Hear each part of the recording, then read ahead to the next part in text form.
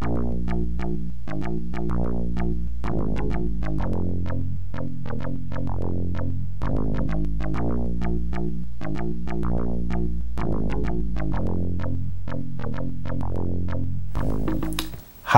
this is Doug from Dynamic Computing, and welcome to a special short edition of 10-Minute Amiga Retrocast. Occasionally I throw one of these in, a non-numbered edition, just with some cool stuff or information about what I'm doing.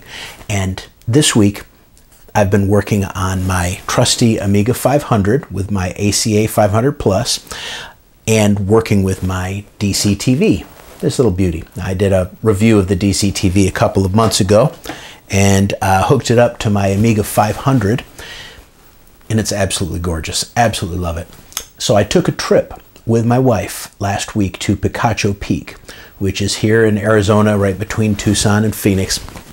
Beautiful mountain, small mountain you can go hiking on, but it is known for its wildflowers in the spring. Absolutely gorgeous wildflowers. So I took some fun pictures. I've been a photographer for years, took some fun pictures up there, and I thought, well, I'm going to put together a little presentation on my Amiga 500 and my DCTV. And I was pleasantly surprised.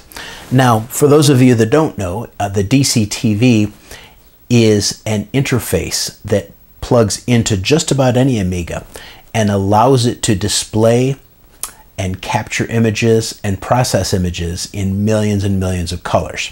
You can't display Workbench on it. You can't display your programs on it. It only works with what's included with it. But my goodness, does it do a fantastic job.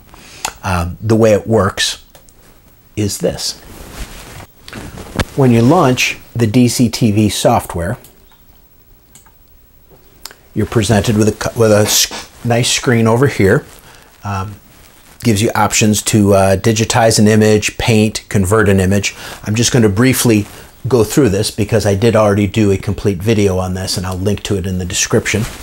But we'll go to digitize an image, and you see the screen now looks kind of funky over here on the left, but on the right, on my 1702 monitor, it looks perfectly clean and clear. That's because that's the DCTV that's projecting over there. We're going to tell it high quality image. We're going to tell it to scan.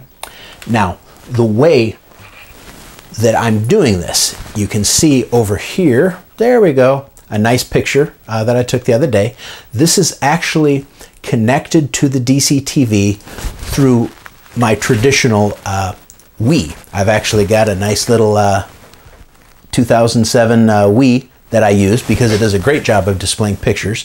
And you can briefly see here, it's just a standard Wii, okay? But I'm using the picture program. Now we're going to take this image here and we will digitize it. Click the left mouse button and you can see it scanning it in. Takes a few seconds. This is not like the VLab Motion that I was working on a couple of weeks ago that is instant digitization. This one takes a moment or so to digitize it, but it's a little higher quality. And it works on the Amiga 500. So now that I've created my image, you can see I've got a nice beautiful image there. Let's actually zoom in on that a little bit.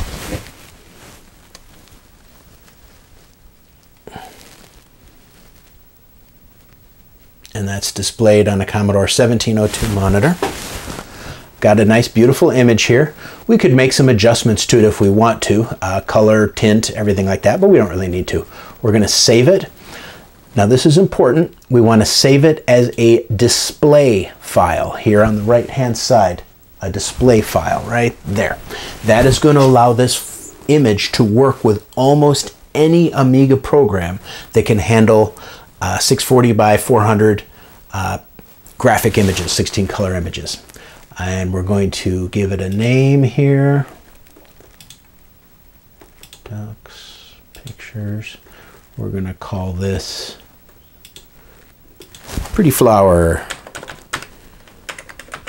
Now I'm going to call it prettyflower.disp so I know that it's one that I'm going to be using with other Amiga programs. If I were to save it in RAW format, it saves it in the raw DCTV image format that only DCTV can handle.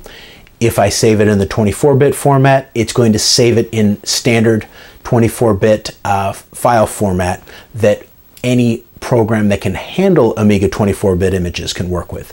This format is unique, and let me show you why. Click Save.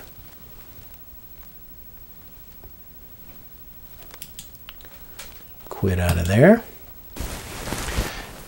Now with my new image, I can open up any paint program. In this case, I'm using a Cloanto version of Personal Paint.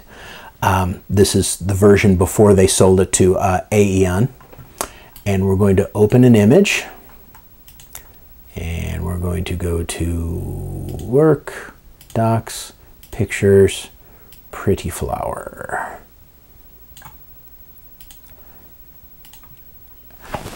Format is 736 by 482 and 16 colors. That's what Personal Paint thinks it is. So it reads it in. And you'll notice it reads it in as absolute garbage. I mean, you can sort of see some images there, some graphics, but that's the way DCTV images look natively on an Amiga screen. But what they do is they hide up in the top, they hide some special code that the DCTV box reads and then translates it over to the other monitor. Da-da-da-da. And you can see I can even, I could do some animation with this if I wanted to and put a series of DCTV images in and have Personal Paint animate them. So what I've done is I've used AmigaVision, which is a program I want to do an entire 10-minute Amiga Retrocast episode on, to create a series of, just like a little slideshow using DCTV images, okay? I've got a little audio in here, and then I've got all of the images in there. These are actual DCTV images. So when I go to play this, it is just going to come up with utter nonsense on the screen. Hey, listen to that sound. You can't see anything. But playing over here is the actual slideshow with the music playing in the background there.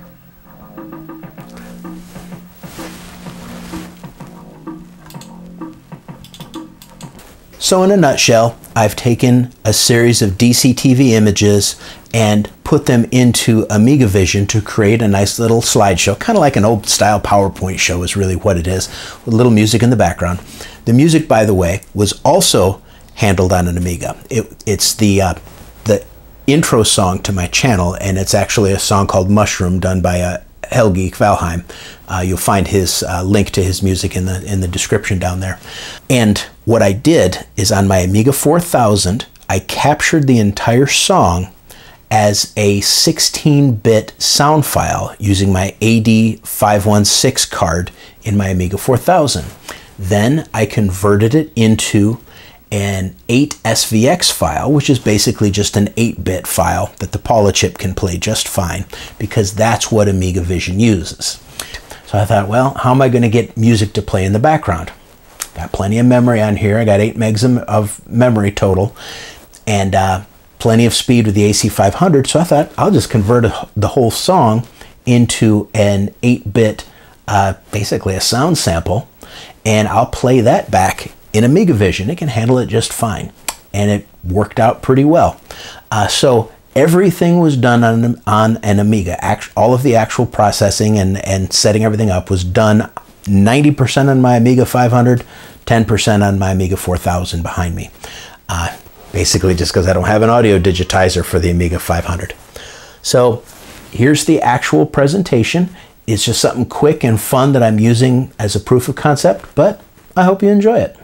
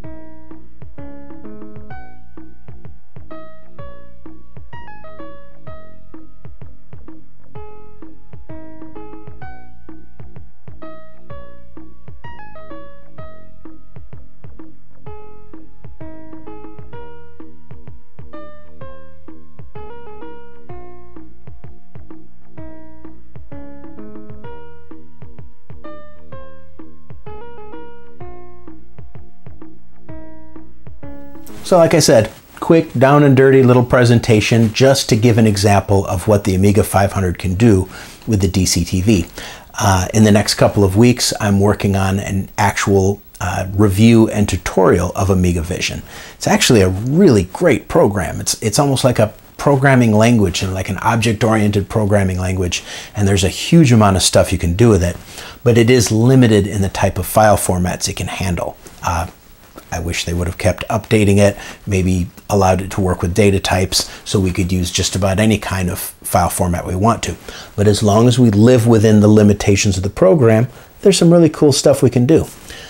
So, thanks again for spending a couple minutes with me. I'll have a full 10-minute Amiga Retrocast in the next couple of days, all about my A2200 board and the work I'm doing on that.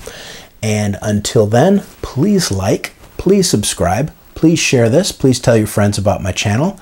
And this is Doug from 10-Minute Amiga Retrocast, signing out.